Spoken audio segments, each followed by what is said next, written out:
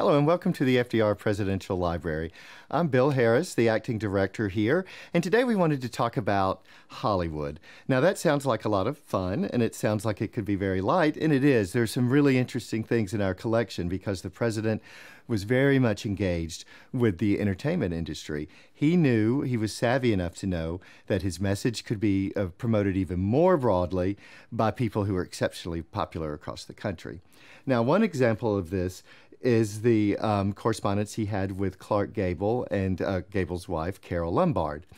It perfectly demonstrates how the president interacted, and it also demonstrates the opposite side of this story that takes it beyond just entertainment and fun, but also takes it into the serious business of how the motion pictures could benefit the president and how sometimes that could lead to tragedy.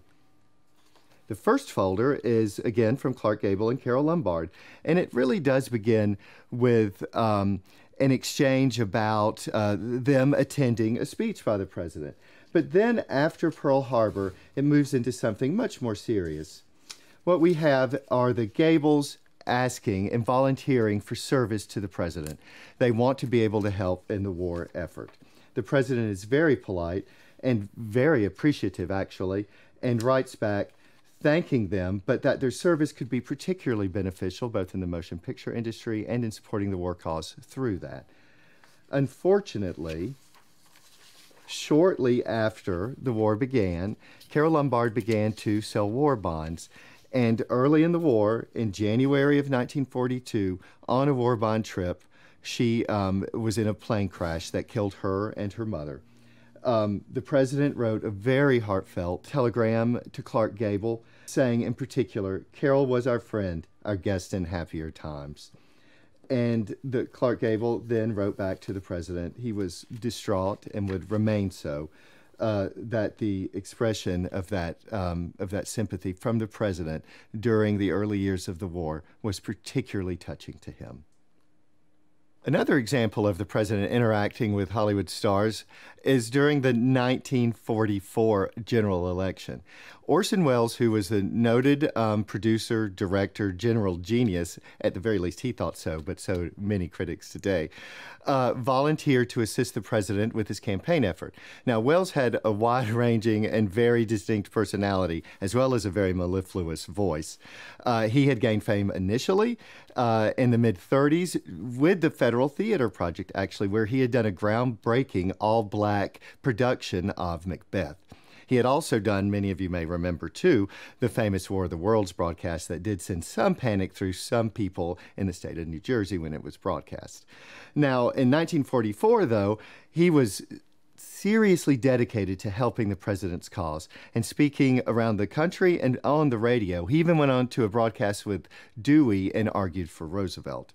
In particular, in this document that we see here, Welles is writing the president thanking him for offering him a good health because Welles had been ill and had been unable to be on the campaign trail.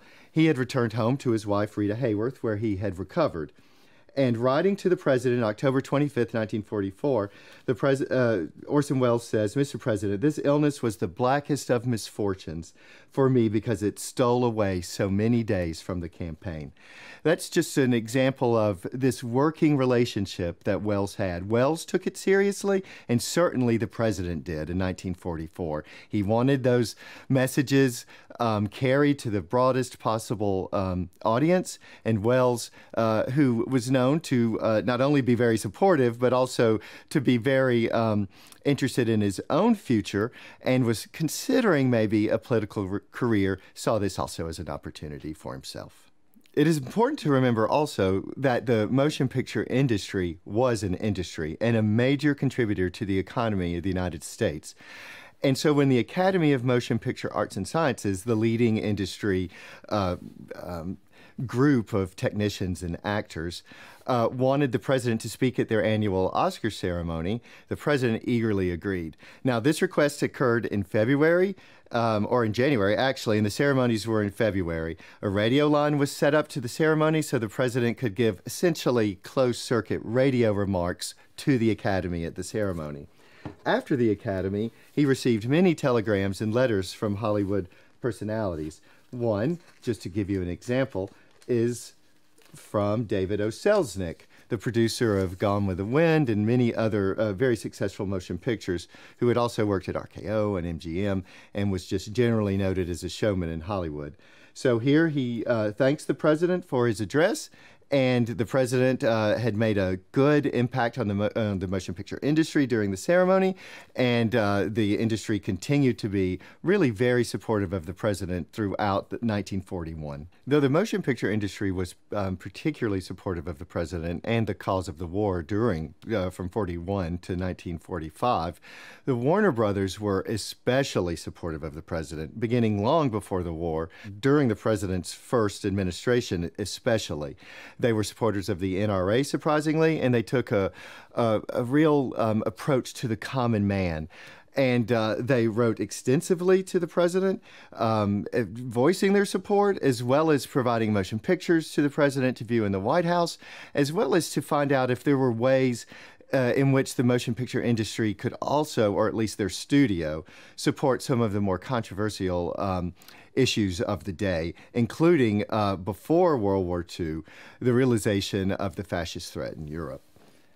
Now, in our collection, we have a rather larger folder of letters to and from the White House, and primarily Jack Warner, but also his brother Harry. Some particularly interesting ones include, his 1941 pass to all Warner Brothers theaters, which, the president was not going to the movies. He generally viewed them in the White House, but annually the Warners would send him a pass just in case he wanted to go out to the movies. Also, we have, before the war commenced, the Warners were actively supporting the Allied cause in Europe.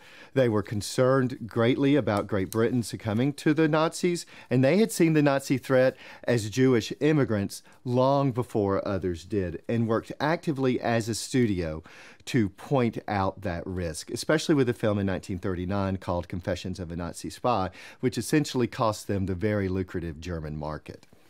Now, this letter from 1941, from September, Jack Warner is pointing out that they have purchased 2 Spitfire airplanes for the British war cause. They also supported the manufacture of a ship for that cause. The president, of course, fondly replies. Another good example of their communications back and forth is the Warners always offering prints of their films, especially during the war when they dealt with patriotic subjects. This didn't always sit well with the president, not because he didn't enjoy motion pictures, the president very much did, but because obviously he's leading America's war effort and against the fascists. So the president notes in a letter, a memo actually, to one of his aides, in quotes from the aide, "Will you tell Jack Warner there isn't a prayer of my going to the movies until 1945.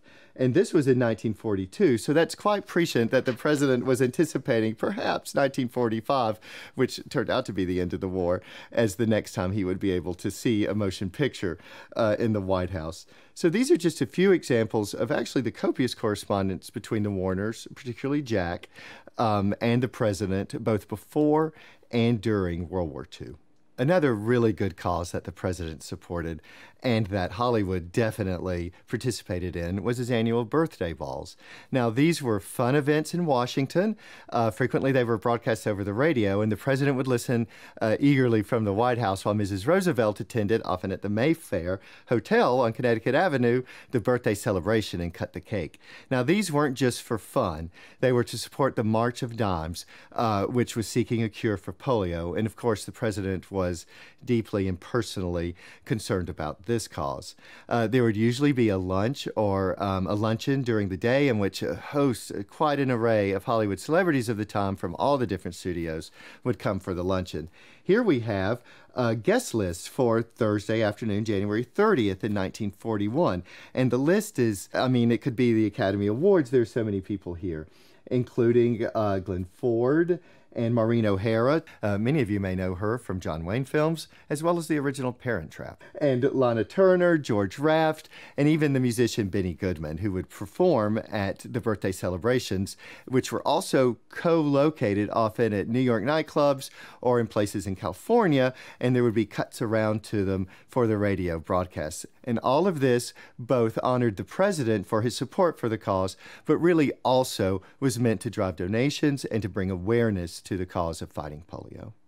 Thank you for being with us today. As you can see, topics that can be fun and that show a really light side of our collection can also evidence very serious topics, and also the president's ability to connect and recognize that the entertainment industry itself could be key to helping advance his causes. So join us again for our programs, and be sure to check out our offerings on fdrlibrary.org and on archives.gov.